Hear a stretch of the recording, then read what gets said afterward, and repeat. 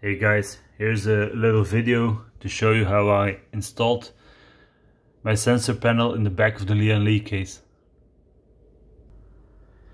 So I installed the screen in the back of the case without drilling any extra holes. I just used the original screws on the print plate and the ventilation holes of the case. The screws on the right side, I didn't use them, and I put the cables behind them so the screen is a little angled for a better view when you're looking from the side or the front of the case.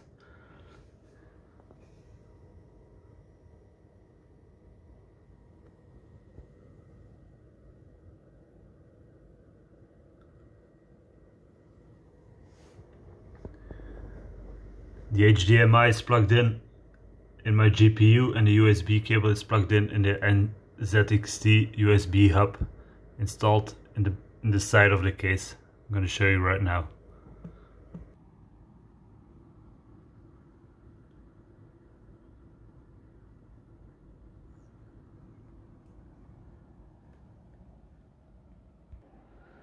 So thanks for watching. If you have any questions, feel free to react. I'm going to answer as soon as I can. For the software I used Aida 64, easy to use, but you can find some links in the description below. Bye.